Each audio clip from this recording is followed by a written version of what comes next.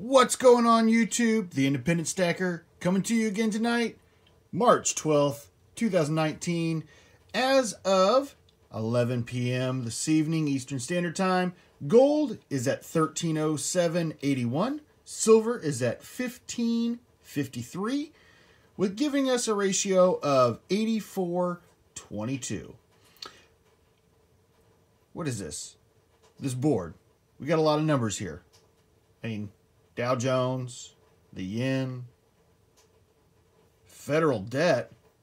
So many things listed on this board. Why? Well, I'll tell you why. Because all of these things actually directly and sometimes indirectly affect what us in the stacking community are trying to do. And that is gauge where silver pricing is going to be in the future. All of these things listed on here in some way or another boil down to how silver pricing, gold pricing, and that ratio, those three magic numbers that we watch every single day, go up and down. So we're going to change up the format for these videos just a little bit. As we've talked about, I'm a numbers guy. All of these numbers are numbers that I am now watching daily, multiple times a day, watching them go up and down. So the way we got them listed on here, green, obviously, numbers are going up, and red, numbers are going down. We're also going to do a episode shout out. Every episode, we're going to pick another stacker in the community that's been that I've been interacting with on either my comments or on a live feed that I might be on with somebody else. If there's anything else that you guys think that I should add to this list, please let me know down in the comments. I'll be more than happy to include that on this list. You know, I'm only going to list this one time or talk about this one time, and the rest of the episodes, you're just going to have to know that this guy right here is a joke. If you guys get the joke, great. Go ahead and comment with a little happy face or a little crying because you're happy face down in the comments. But feel like that one pretty good. So these numbers up here at the top, I'm not going to go over these. That's just eye candy for when you get bored looking at what I'm playing with down here.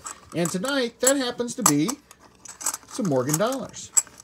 I went to my local coin shop. The random chance that they might have some bars, they did not. Or some American Silver Eagles, which they did not also have those. So I picked up these. Got 10.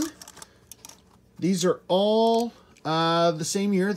Obviously, somebody had dropped off a couple tubes of 1921 Morgan dollars. So I got 10 of them. I got these for 16 a piece, which I felt like was more than fair. Some of these have some really cool coloration on them. I was really happy with how some of these were toned. This guy here, kind of get some light on that for you. Yeah, I was really happy with this purchase. We're adding some more junk silver, although this is quite a bit over the price that you would expect to pay for junk. These are pretty much coal quality, I would say. But yeah, I really liked this one. This one had some really good coloration on it. Obviously, there's several here that had some good color. So, what do you guys think? Do you guys collect Morgans? I know there's kind of a cross-section of people here in the stacking community that some of you guys really like the Morgans. Some of you guys think that the Morgans are maybe not the best thing to get because we pay pretty close to what we pay for an actual ounce of silver as far as a bar or American Silver Eagle. So let me know down in the comments down below. As always, the like button over here. Appreciate those likes, guys.